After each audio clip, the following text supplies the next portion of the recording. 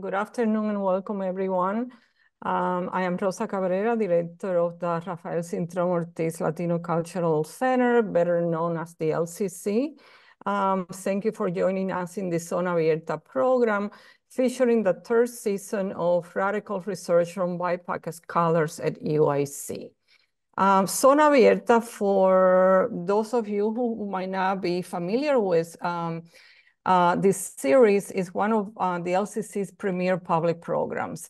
It highlights the intersection of arts, humanities, science, culture, and civic life with presentations by local, national, and international artists, scholars, and community leaders about pressing social and environmental issues affecting the life of Latinx and Latin Americans while making connections to other communities.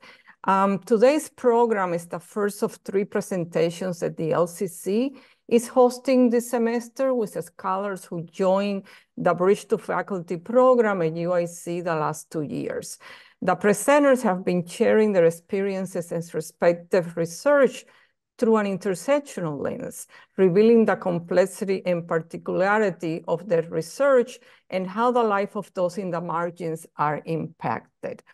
The Bridge to Faculty program is a recruitment initiative in the Office of Diversity, Equity, and Engagement designed to attract underrepresented postdoctoral scholars with the goal of a direct transition to a tenure-track junior faculty position after 2 years. We are grateful to the Office of Diversity, the Honors College, and the Department of History for supporting today's presentation by Dr. Celso Mendoza from the Department of History, whose work re-examines a supposedly legendary Spanish victory in the Conquest of Mexico, in which the Conquistadors are said to have killed a great Aztec leader in the Battle of Otumba. Using some of the earliest sources, especially indigenous accounts of the conquest, Dr. Mendoza demonstrates that the popular Spanish account of the battle is a complete fabrication. According to indigenous sources, it was the Spaniards who left the battlefield defeated. Dr. Mendoza will use this case to argue the more importance should be placed on indigenous accounts when writing the history of the conquest. A little bit about Dr. Mendoza, who specializes in the history of the Aztecs and Nahuas of Mexico and their reactions and responses to Spanish colonialism in the 16th century, uncovering their resistance and discontent. He has written encyclopedia articles and book chapters on Mexican and North American history and has done consulting for periodicals and entertainment, including comic books involving the Aztecs and the Nahuatl language. He's the recipient of several fellowships and awards, including the Social Science Research Council's International Dissertation Research Fellowship. When not poring over Nahuatl codices and colonial documents, Dr. Mendoza relishes the art of calligraphy, trying to imitate the ornate scripts of the manuscripts he studies. And he will have a wonderful presentation that I just speak briefly with a lot of visuals. So I think this is all going to be a treat for us. You can find out more about his full bio in the link that I think it was just provided in the chat. So with that, please join me in welcoming Dr. Mendoza. Bienvenido.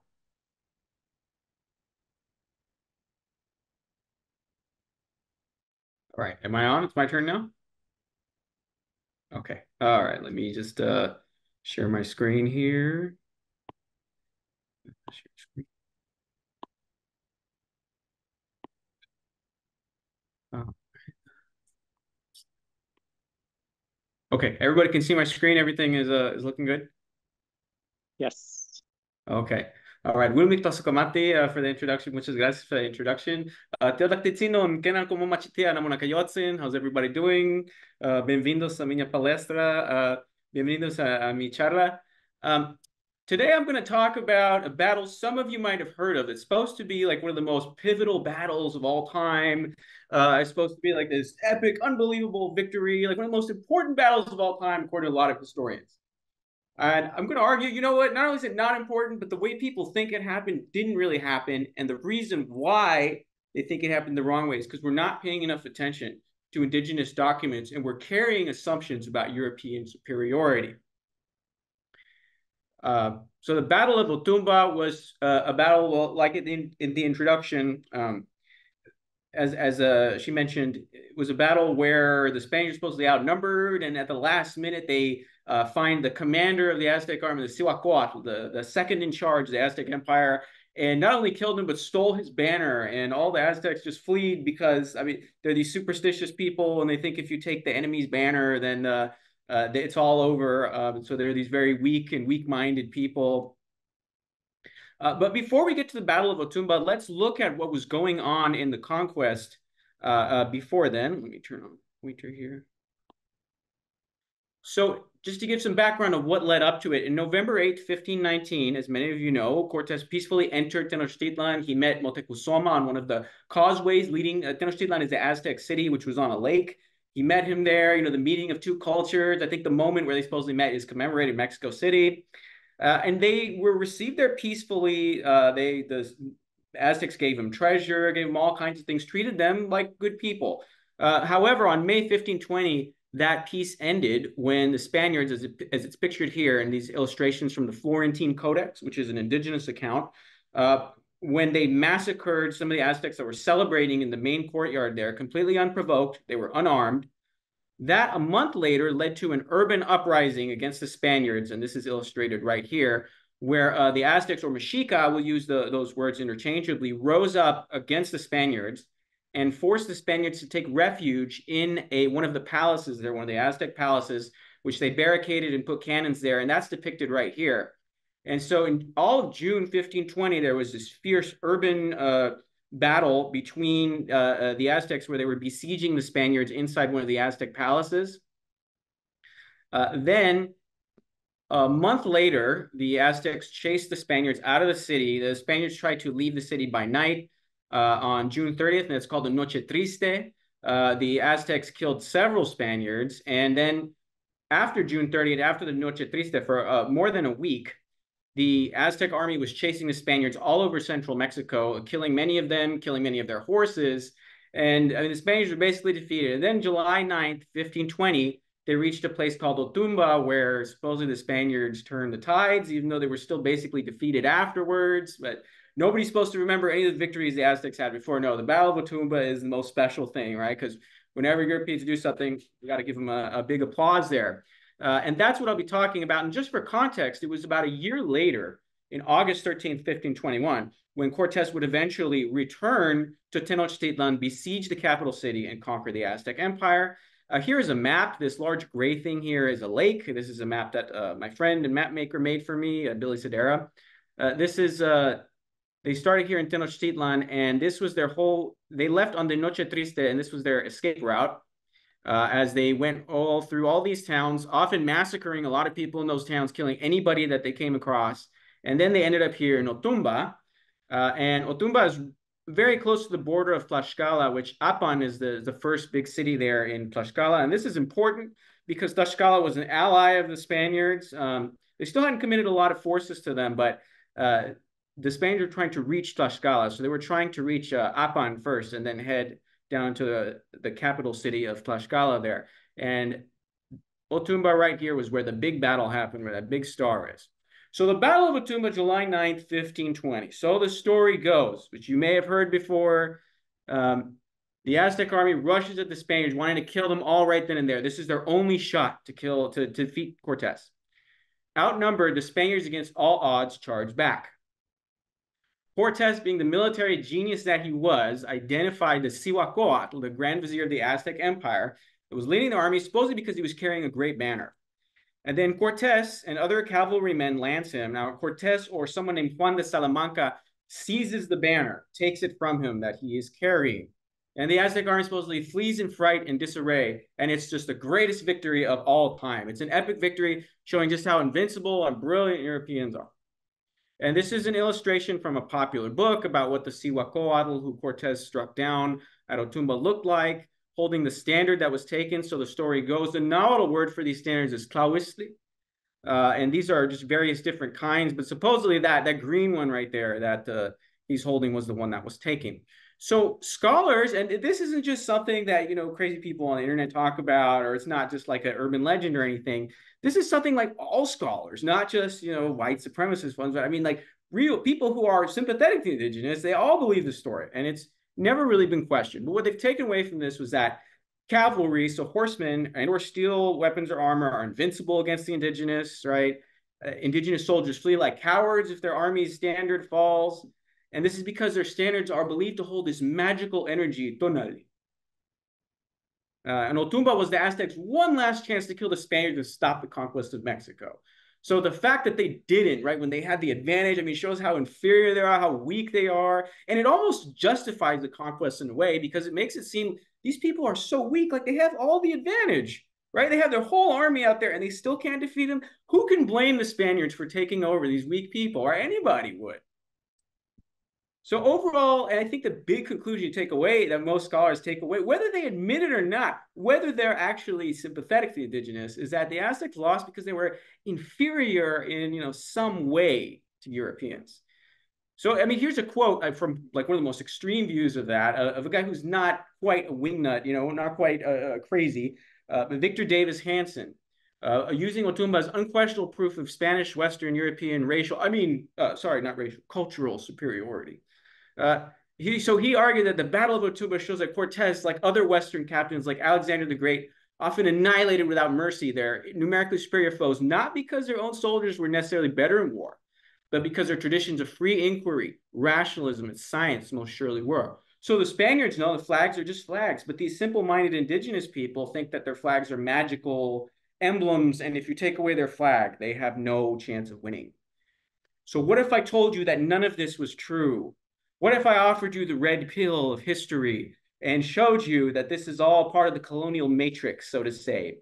What if I told you that the earliest and most reliable accounts, and especially Indigenous conquest accounts, don't mention anything about a stolen banner or tonal or a native retreat or a slain Cihuacoatl? What if I told you that all the sources that do say these things borrow from a biography of Cortez written in the 1550s by someone who never set foot in Mexico? What if I told you the Aztecs didn't really have trouble fighting cavalry or Spaniards in general? That the Aztecs won more battles than they lost, and that the Battle of Otumba was overall kind of a victory for them. And that the Aztecs themselves once seized the Spanish banner in a battle, causing a Spanish retreat. And here's an illustration from the Florentine Codex where it shows some Aztec soldiers taking a Spaniard off his horse. This is not an uncommon thing in the conquest. What if I told you that the reasons the Spaniards conquered Mexico had nothing to do with their supposed superiority in the battlefield and had nothing to do with the Battle of Otumba? That people have accepted this false story of Otumba because we still don't take Indigenous narratives seriously enough. What if I didn't just tell you? What if I stopped just talking about it and actually showed you? Let's start with the earliest conquest source. It's not even an Indigenous source, by Hernando Cortez. One of probably the first Spanish document ever written in Mexico is the letters that he wrote to the Emperor Charles V, pretty much right after the Battle of Otumba happened. So this is from Anthony Pagnon's translation. There came to meet us such a multitude of Indians that the fields all around them were so full of them that nothing else could be seen. We could hardly distinguish between ourselves and them, so fiercely and closely did they fight with us. Certainly we believed it was our last day, for the Indians were very strong, and we could resist but feebly, as we were exhausted and nearly all of us wounded and weak from hunger. But our Lord was pleased to show his power and mercy, for with all our weakness, we broke their great arrogance and pride, and many of them died, including many important persons. How would he even know they're important? For they were so many that they got in each other's way and could neither fight nor run. We spent most of that day in the fight until God ordained that one of their chieftains should die, and it seemed he was of such importance that the battle ended. What are the takeaways from this? There's no mention of a standard at all. And Cortez was a very arrogant person. I mean, he was trying to inflate himself, especially before the king. And this letter was written to the king. If somebody took a flag and caused a retreat by it, why wouldn't he have taken credit for it? He doesn't say that he targeted a leader, just he was lucky that some chieftain, it seemed, died. And his victory is more of an act of God rather than his tactical genius. And he only surmises the battle must have stopped because it seemed someone died. It doesn't mention a retreat, only that the battle stopped, and later it says that some attacks continued. The next account after this is also one that leaves a lot of these details that we all have assumed is true. And this was from Juan de Salamanca's 1535 petition for nobility. He was petitioning for a coat of arms, which he received right here, which is there on the right. And the king wrote back to him saying, "You, Juan de Salamanca, went with Captain Cortes and the Spaniards to the province of Otumba, where there was such a great multitude and number of Indians who intended to kill the Spaniards, and you fought with them continuously until defeating them. When you successfully identified and killed an Indian who bore a crest or plumaje of bright green feathers with gold and silver, which played a major role in pacifying the said Indians in province. So we, the royal court, order you be given a coat of arms in addition to the one your ancestors had, a shield divided with 3 parts. In the first part, in the right hand side, a tuft of feathers against a red background in memory of the feather crest or penacho, which the Indian who you thus killed had, and at the top a closed helm topped with some plumes similar to the ones that are within the said shield." What are the takeaways from this? So only now in 1535, right? So that was 15 years after the Battle of Otumba. Only now is there a mention that the captain had some kind of feather decoration, but there's still a mention of a banner rather than there was just a feather crest. The specific words used are plumaje or penacho, like a headdress. He doesn't say it caused a retreat. And Salamanca doesn't even say that he took the feathers. Contrary to popular belief, by the way, his coat of arms doesn't show an Aztec standard tlahuistli, just generic feathers, as if he couldn't even remember, as if it weren't even all that special anyway. I've heard from a lot of people saying that this coat of arms supposedly shows the standard, and I went to Spain and found it, and there's no standard, just these generic-looking feathers. The story gets wilder in López de Gómara's thinly veiled biography of Cortés in 1552, where he added to the story now. And this was a guy who was Cortés' secretary in Spain. He never went to Mexico. And this was from his Crónica de la Nueva España, which was actually it sounds like it's a history of Mexico or Conquest of Mexico, but it's really just a biography of Cortés meant to make him look as good as possible. And he wrote, "Many Indians charged, spreading out across the countryside and surrounding them. Cortés then came upon the native who carried the royal standard of the Mexica, a captain general, throwing him to the ground and killing him. After Cortés toppled the native and his standard, the Spaniards brought down the rest of the banners, and no Indian was left fighting. All dispersed as best they could, fleeing as was their habit in war. On seeing the Indians' general killed and their standard lowered, our men took courage and chased them on horseback, killing an infinite number of them. From the time the Indies were discovered, there has been no greater feat or victory." So what López de Gómara adds to the story and gets taken as gospel is that now Cortés doesn't just topple one banner, he topples all of them. Wow, this guy just gets cooler and cooler as history goes by. Most importantly, his comment that their habit in war was to flee is interpreted as meaning that Mesoamerican armies would automatically disperse if their banner fell, and is taken as absolute fact when we will see that's preposterous. I mean, he doesn't even say that. He just says they were fleeing as was their custom in battle. He doesn't say that they flee whenever a standard is taken. And I've seen this in so many anthropologies, so many history books where they claim that this was a real thing about Mesoamerican armies, that if you took their banner, they all ran away. Nobody even questions, like, this was written by a guy that never even saw an Aztec army at all and didn't even really write that.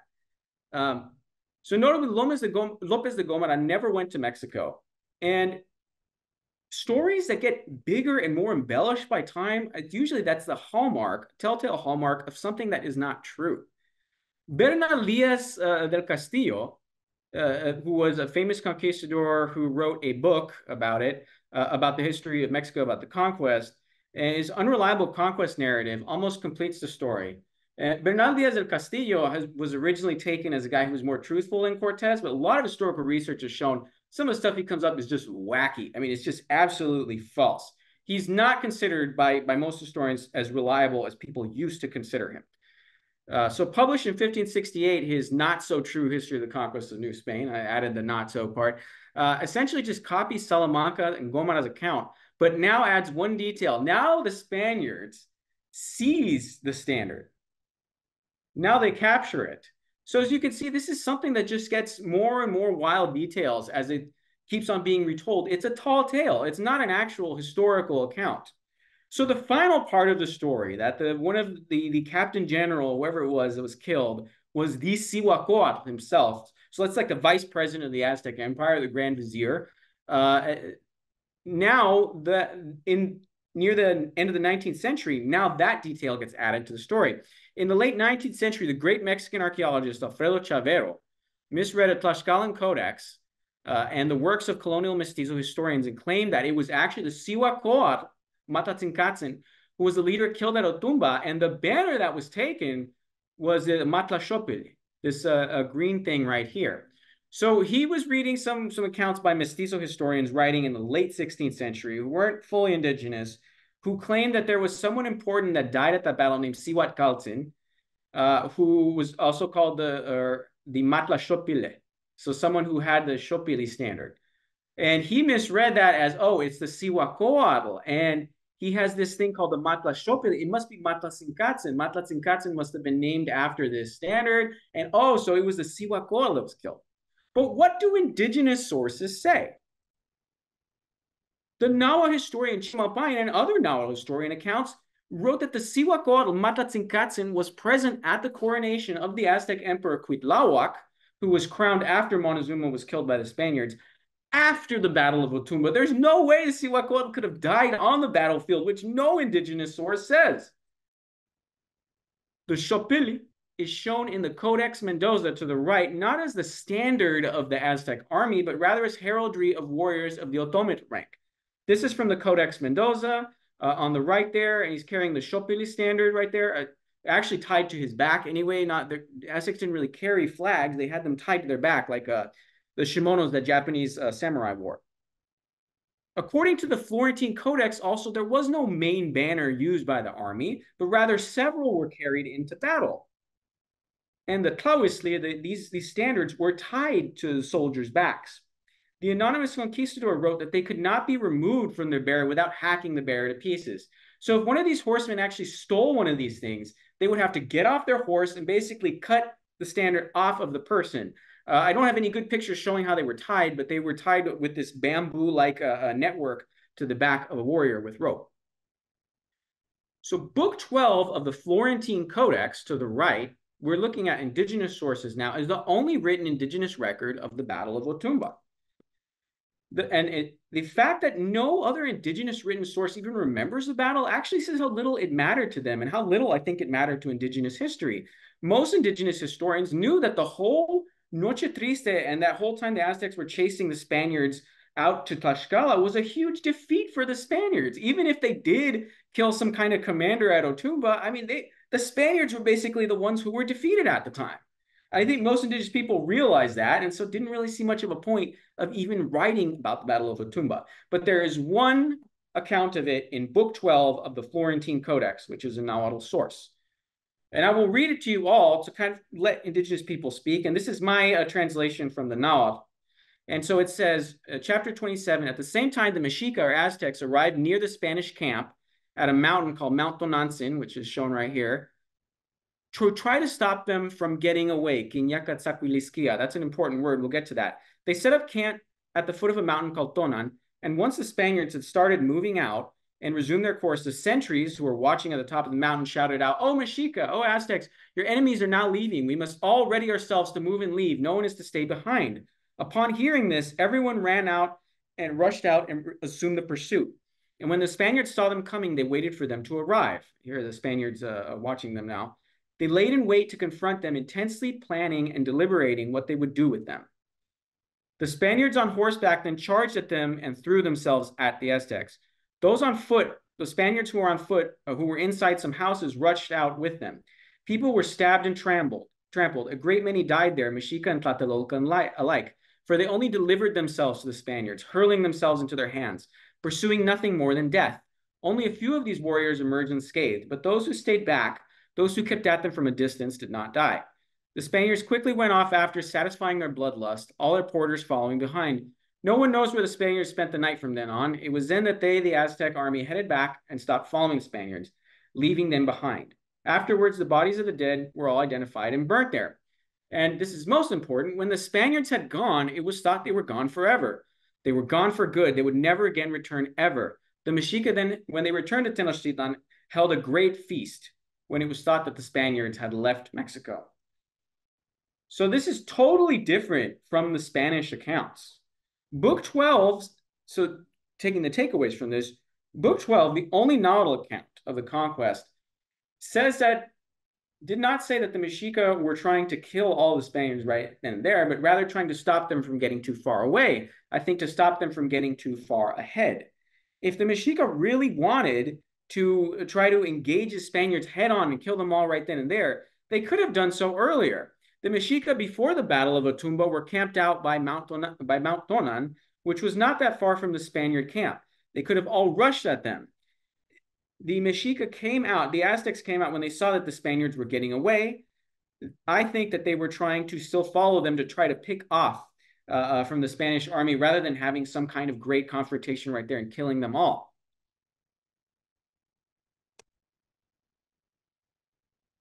There's no mention of a captured banner or the death of any important leader or a retreat.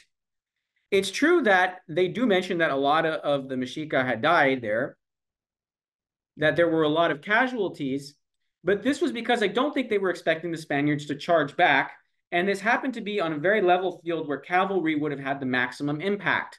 Cortes wrote that the Mexica were so close together that they could neither run nor fight, so they were probably bunched too closely together. The Spaniards caught them unaware, and the Aztec weapons, if you've ever seen them, the macuawitl, which were these clubs that were studded with obsidian blades, could only slash, not stab. So if all the soldiers there are in close quarters, they would have some trouble using their weapons because they're slashing weapons. You need a considerable distance in order to use them. You need to be spread out a bit. And if we go back and look at the illustration here, you do see that the Spaniards are killing some of the warriors, but if you notice there in the back lines there, the warriors are not in retreat. The soldiers are still there standing defiantly. And in this account, it does say that those who stayed back did not die, that they still kept at them from a distance. It's only the front lines that get decimated. And it says there specifically that they delivered themselves to the Spaniards, hurling themselves into their hands, pursuing nothing more than death. So I think some of these frontliners knew that they were going to die anyway, and they knew this was kind of a suicide charge, but maybe were hoping to overwhelm the Spaniards. In nautical sources, it talks about what a good soldier does in those terms, that a good soldier hurls himself to his death, doesn't run away, that wants only death, loves only death. There was similar, I guess, to the Vikings, there was ethos among the Aztecs that the most honorable thing was to die in war. But the most important part is that the feeling afterwards is one of triumph and celebration, that the Spaniards were defeated, that they had killed almost all Cortes' original force by then. Cortes had something like 1,000, 1,500 men with him and was down to like 300 and just a few horses. And they were basically already out of the empire and seemingly gone forever. Anybody at the time would have thought that the Spaniards were basically defeated. And there was one thing that would happen later that would end up changing all that. But this really seemed like a victory. You could see that they cleaned up the temples afterward. They crowned a new Aztec emperor. Everything just seemed like it was fine. Like this was not a moment of tremendous sadness. They had lost plenty of warriors at the Battle of Otumba, some of the frontliners there, but their overall army, I mean, they still had hundreds of thousands of soldiers at their disposal. It was Cortes and his men who were defeated, who had to run back cowardly to their allies in Tlaxcala, who could not mount any more attacks. I mean, this was just cherry picking the fact that, okay, the Spaniards killed some people at Otumba. I mean, it's just preposterous. And I think to indigenous people, it seemed preposterous, which is why they never even really wrote about that battle. Okay, so you killed some Aztecs. All right, well, almost your whole force almost got killed by them. Big freaking deal. And if we look at the map again, if we go back here, Otumba, you notice, is almost out of Aztec imperial territory. It's just about a day's ride away from Tlaxcala, from Apan. They were basically almost out of the empire then. So, I mean, to the Mexica, it was like, well, I don't know. Why keep on pursuing them? They're basically already defeated. They're basically already out of our hair. Cortes and several other Spaniards mentioned that some attacks continued. So even if the main Aztec army returned to Tenochtitlan, there were still some other forces still pursuing the Spaniards along the way anyway. Reading this as a total devastating Aztec defeat, I mean, it's just silly. The Aztecs were the ones who came out of this one in an advantageous position, not really the Spaniards. In fact, Cortes, when he returned to Tlaxcala, was said to have sat under a willow tree and cried, basically, because of how badly he was defeated.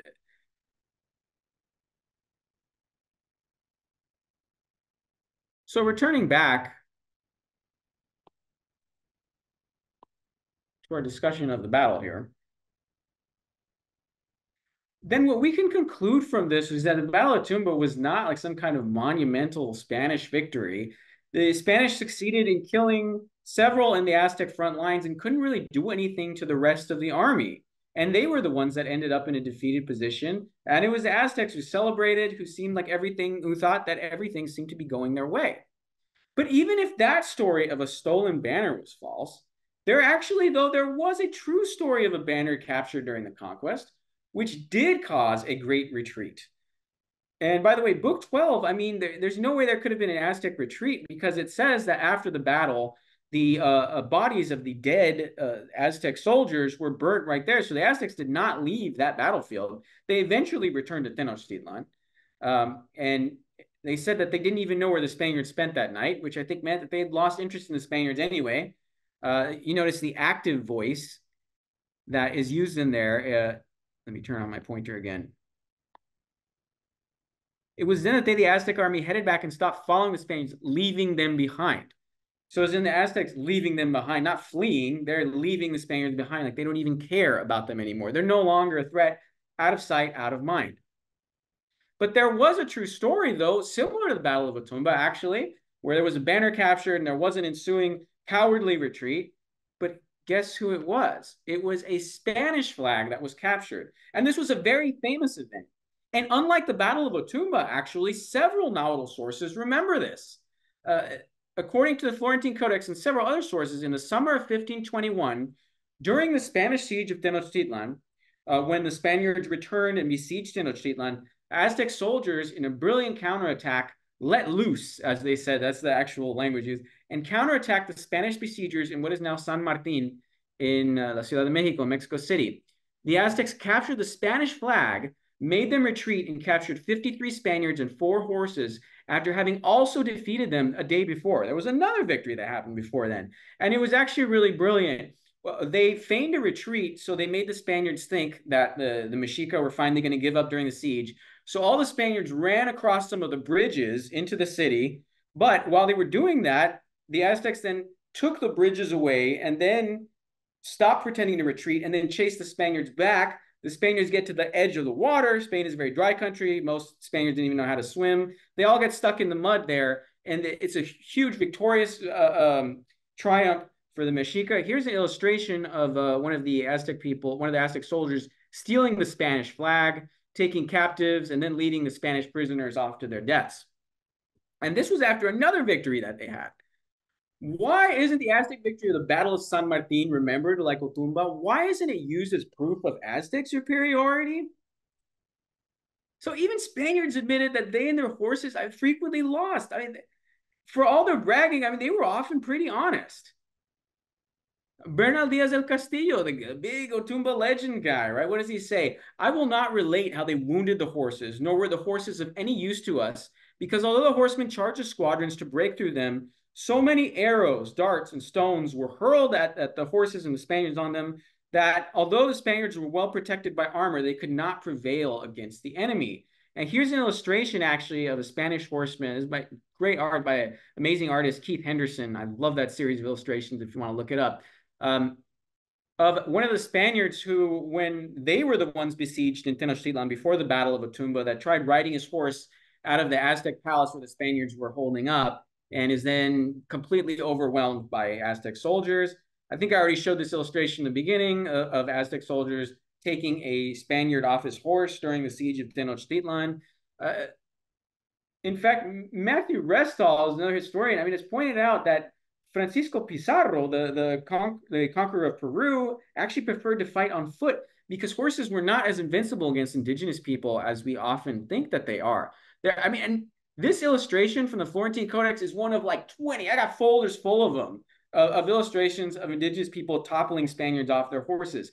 And I've always, when I first started reading this history, I thought this whole thing that cavalry is invincible is just so goofy and stupid because these people were used to killing deer. I mean, what is a horse but an overgrown deer? Like they have atlatl, spear throwers. They have all kinds of projectiles. They can't kill a Spanish horse? Seriously? And just before the Battle of Otumba, actually, the Aztecs, so when they were chasing the Spaniards along the countryside up on the road to Otumba, they had killed several horses, and the conquistadors actually remember being so desperate for food, they just ate one of the dead horses. So then it might seem like I'm making excuses here. Am I trying to make indigenous people seem like they're the real winners? But I mean, the ultimate reality we have to accept is the Spaniards won in the end. So why did they? If I'm not just making up excuses, because Spaniards continued to receive reinforcements while Aztec numbers were whittled down through combat and attrition and disease. So the Aztecs are winning these victories, but every time they win victories, they're still losing lots of men. Whereas the Spaniards, Mexico is right off the coast of the Caribbean, and people always forget about this. You know, there's that common phrase that the Spaniards conquered Mexico and Peru with only a handful of men. Actually, several handfuls that kept on coming, replacing the dead. Matthew Restall has actually calculated that Cortes lost 2/3 of his men during the conquest, which is an exceptionally high attrition rate for an army. There were lots of Spaniards killed, but Cortes could always send off little bits of gold to the Caribbean, to Cuba, Puerto Rico, and that would attract more Spaniards' attentions, and so then they would go and join up with him. In fact, the Florentine Codex says that was the reason why the Spaniards were able to come back and conquer Tenochtitlan after the Battle of Otumba. And I quote, and I read it from you there. The Spaniards healed their wounds after the Battle of Otumba and gathered strength in the city of Tlaxcala. The Tlaxcalans were other indigenous people that were allied with the Spaniards for more than half a year. There were too few of them to give battle to the Mexica or Aztecs again. During this interval, a Francisco Hernandez, a Spaniard, arrived in Tlaxcala with 300 Spanish soldiers and many horses, weapons, pieces of artillery, and munitions. With this, Captain Don Hernando Cortes and some other Spaniards took courage to outfit themselves again and conquer Mexico back. So Cortes was waiting there in Tlaxcala, unable to do anything. He was the real one defeated after Otumba and is only able to succeed because reinforcements come from the Caribbean. And what's going on with the Aztecs this whole time? Smallpox, as you can see in this illustration, is decimating them, possibly killing 25%. They had already lost plenty of warriors in expelling the Spaniards out of Tenochtitlan, and now they had to contend with smallpox. And so decisive battles like Otumba aren't decisive at all. The real reason why the Spaniards won is because they had a constant stream of Europeans, of Spanish people joining their campaign constantly throughout the whole conquest. So even if the Mexica really would have exterminated every single Spaniard at Otumba, another expedition force would have come, and maybe the Aztecs would have prevailed against them, maybe they wouldn't have. Similarly, I mean, even if the Spaniards won at Otumba, that had nothing to do with the final conflict.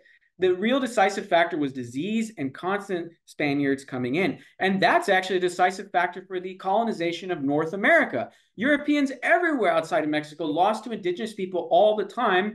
The only reason the colonizers prevailed was because there was a constant stream of people coming from Europe, and diseases were whittling down indigenous people. Indigenous people couldn't get reinforcements from outside of the continent.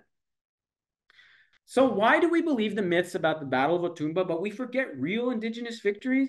And this is an illustration from the Florentine Codex of a famous Aztec soldier named Tzilacatzin, who was said to have killed single-handedly several Spaniards. So why do we forget about people like him? Because we're so inculcated, I think, with the myth of European superiority that we just assume indigenous people could never triumph against colonizers. I mean, to be fair, people do know about the Noche Triste that I mentioned, but I think that's because that was just such a big battle, so essential to the conquest history timeline that you can't really forget about that. But I think we assume that indigenous people, even those of us sympathetic to them, I think assume that they were just so weak and powerless. You know, they had Stone Age technology. Not entirely true. The Aztecs knew how to work with copper, actually. But it's just, Otumba happened the way it did, right? The Spaniards stole the flag and made them all run, because how could it not have happened? Europeans are superior. We just assume that that kind of thing happened because it had to have happened. And we still don't give indigenous historical texts the full respect they deserve. They're just there to add an indigenous perspective to a story of an inevitable European triumph anyway. It's just window dressing. And I think that's the wrong attitude. Because if you start with Book 12, if you start with the indigenous accounts, you will never believe anything about some goofy story about Spaniards stealing a magical banner that makes the whole Aztec army run away. right? I mean, it's just such a dumb story. If that were really true, why didn't they just go in every battle and just take the enemy's banner, right? And then just conquer the whole Aztecs that way? Why did they run to Tlaxcala? Why didn't they just, after the Battle of Otumba, go right back to Tenochtitlan and, just start stealing flags, right? I mean, it's a goofy story. And I think if we take indigenous texts seriously with the seriousness they deserve, we wouldn't fall for these goofy stories. And there's so many other things like that, like about the Aztecs thinking the Spaniards were gods, like about Montezuma having the zoo where he fed people the animals, all stuff that other historians have debunked. And that's a topic for another talk. But we all believe these dumb things because we don't hear indigenous voices enough. And that's that. That's it. Thank you so much for that. A little virtual round of applause for Dr. Mendoza. My name is Nat. Hi everyone, this is Nat speaking, and I'm the LCC program coordinator, and I'll be facilitating our Q&A section for this program. Again, thank you so much, Dr. Mendoza, for your presentation and for sharing your research with us. It was really awesome. It was very lively, very fun. We do have a couple of questions for you, but we also want to open up the space and invite the audience to ask their questions as well. So if you have any questions, please post your questions on the chat or raise your hand under the reaction button on Zoom, and then I can call on you so that you're able to unmute your mic and say your question. And so while we wait for folks to gather their thoughts, we're going to begin with the first question, which I see in the chat. Rosa has two first questions right now. So her first question is, what has been the reaction to your findings from scholars who supported the Spanish victory in this battle? And if you're able to answer within time, are your findings prompting curriculum revisions in primary and secondary education in Mexico and abroad? Hello, thank you. I'm glad you asked that question, right? Because I should have mentioned it. This is all part of an article that I have under review for a journal, actually. So it's not, but I've given talks on it and I've shared the paper. And a colleague ever said to me, he said, this is like, I think this is the exact word. This is straight up scandalous. This is straight up scandalous. How does these stories, I mean, why do people even believe them, right? And it's just, we just assume that they're true. We don't question it because, well, how would the Europeans have conquered Mexico if they didn't have amazing victories like that? So, I mean, I would like for this to prompt revisions, right? And this is kind of a side project. This is not the main monograph that I'm doing, but it's connected to the monograph, which is about the extended history of the conquest, about the consolidation of Spanish power in Mexico after the conquest. But it is related to it because one of the things I'm going to argue in my monograph is that Spaniards were continuously afraid of indigenous people. And that can't be true unless indigenous people are actually capable of winning victories against Europeans. So yeah, I hope this is really going to shake up a lot when it's more thoroughly published. Thank you. Thank you for that. And then we have another question. So of course, all of us who joined come from our own perspective fields, majors, our own departments. And so often, of course, as you said, indigenous perspectives are disregarded, especially in our STEM fields. How can we continue to promote indigenous perspectives in our own perspective fields, majors, and, kind of livelihoods? Yes, thank you. Another amazing question. There has been since about like the 1980s this frenzy of translations of indigenous documents. And so there's all kinds of readers out there. And there's you probably heard, maybe many of you have read it, The Broken Spears by Miguel León Portilla. That one's kind of outdated, but that one is a translation of translation. It's a collection of translations of indigenous conquest accounts. There's so many of them. A really good one is Victors and Vanquished, right? There's lots of translations of indigenous documents now. And I think the best way to do that is to start with them. This was like a controversial part of my first draft of the paper. And the conclusion I said, let's not both sides this. We need to give indigenous people like their account of it needs to be considered first. And I recommend starting with them. But one of the reviewers said, I really wish that he would tone down the extremism of the conclusion. Like, okay, I mean, I thought university academia is supposed to be so woke. I thought we were all about indigenous power anyway. All right, okay. I mean, I guess I'll have to tone that down. But that is really what I believe. And it's not just because, I went to a reservation, I got a dream catcher, and I'm cool with, I think their culture is so mystical and cool, man. No, it's not about that. Even other historians have written, like, indigenous people just had much less incentive to lie. All the Spaniards, all these writings that they're doing, they're all trying to one-up each other so that they can get the most rewards from the king. Whereas indigenous people, I mean, they're not going to get any rewards for having fought against the Spaniards, right? They're writing these memories to keep their own stories alive. And so I think they have more of incentive, to be honest. So I recommend finding these indigenous translations in readers and books and starting with that primarily.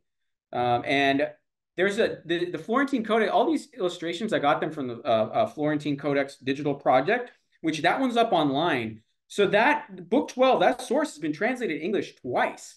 And translations of it, both translations in English and in Spanish are online as part of the digital Florentine Codex project by the Getty Institute. And awesomely enough, you can also listen to a modern Nahuatl speaker reading that text in Nahuatl, in modern Nahuatl, actually. So, I mean, that's a way to also incorporate modern indigenous people into these projects. I mean, I think who also, their perspective should be taken account.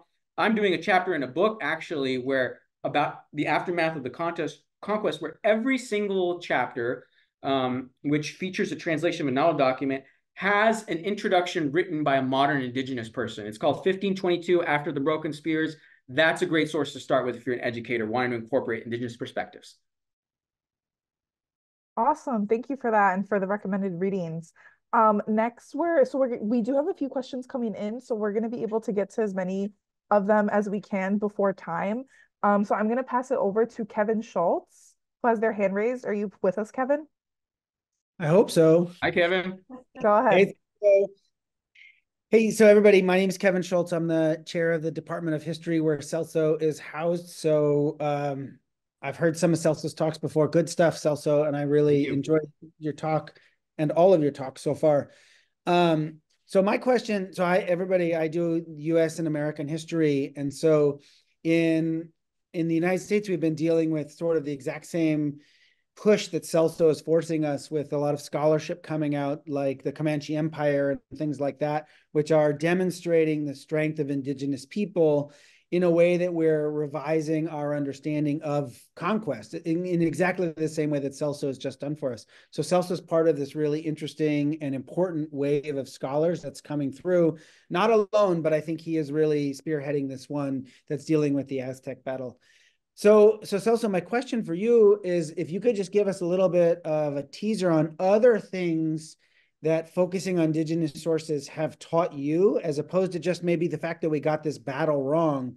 So let's say we assume the strength of indigenous peoples all the way back into the 1500s and the 1600s. What are some of the other things that are going to force us to revise? I mean, I know from reading like 1491 and 1493, they talked a lot about how the land was revised and things that we assumed were rivers were once canals, and things that we assumed were hills were once pyramids. What are some of the other things that indigenous sources are going to teach us by focusing on them first? Sure, right. Thank you. Thank you for that. And yeah, I definitely see myself as being a part of this vein of historiography. And I'm not trying to act like indigenous people are invincible, but this is just the reality. Europeans really had their hands full. And the author of the Comanche Empire that Professor Schultz brought up, he's done a recent book called Indigenous America, where he says we shouldn't even call it colonial America, we should call it Indigenous America because it was mostly in indigenous hands until the 1800s. Now, about other things specific to Mexico that other indigenous accounts will reveal is that this so-called conquest of Mexico was really just the conquest of the Aztec Empire, which was just one part of Mexico. And by conquest, what it really means, and this is what my main monograph project is about, it just means the temporary defeat of the Aztec imperial army. The Spaniards don't even charge all the indigenous people their tribute until the 1560s. They're still going out in all directions, having to conquer all these different other people, because Mexico is not just about the Aztecs, right? After the fall of Tenochtitlan, the Spaniards have to go to Oaxaca to try to conquer Mixtecs, Zapotecs. They go to the coastline to conquer Huastecs. They have to go to Michoacan to try to conquer the Purepecha. And then they really get their hands full in the north of Mexico and the south in the Mayan areas, which, I mean, takes centuries to conquer, if you can even call it that. So I think one of the things indigenous sources will reveal about that is what a slow, gradual, and incomplete process this whole thing of conquest is. And Matthew Restall, one of my favorite historians, even says we shouldn't call it the conquest of Mexico.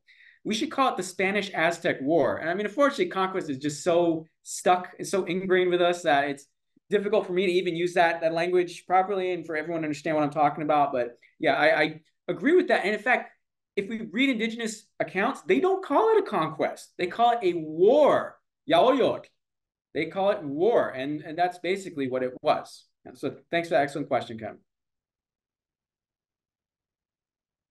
Great, thank you for that. Next, I'm going to pass it over to Caitlin, who will most likely be our last question for today's Q&A.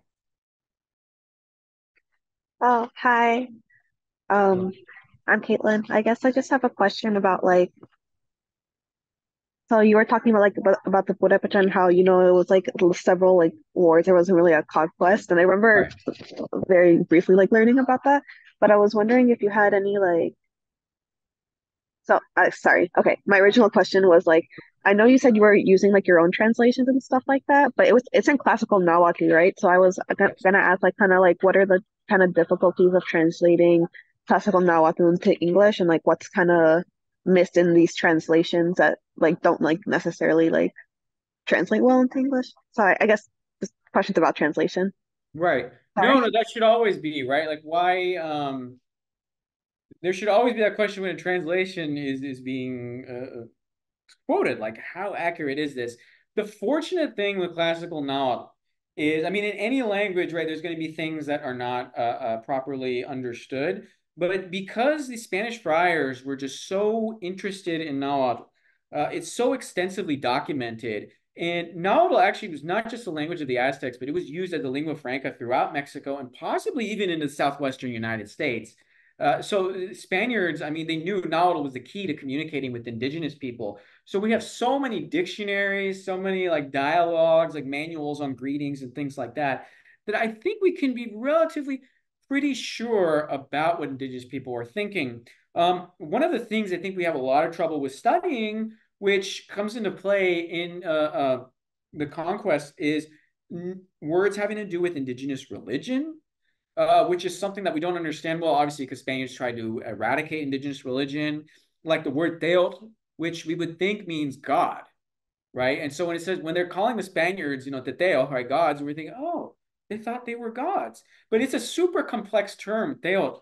I mean, it can mean to you someone who's just very powerful, somebody who's very elite, and a lot of historians have done work on just that word and how it's used in these texts to argue that no, they didn't think that the Spaniards were gods, right? So that, I mean, the stuff about religion is often very, very complex and is still not well understood. So that can cloud our understandings. But I think our understandings of most Nahuatl vocabulary and grammar are pretty good, and I think we can understand relatively well what indigenous people were saying and thinking at the time.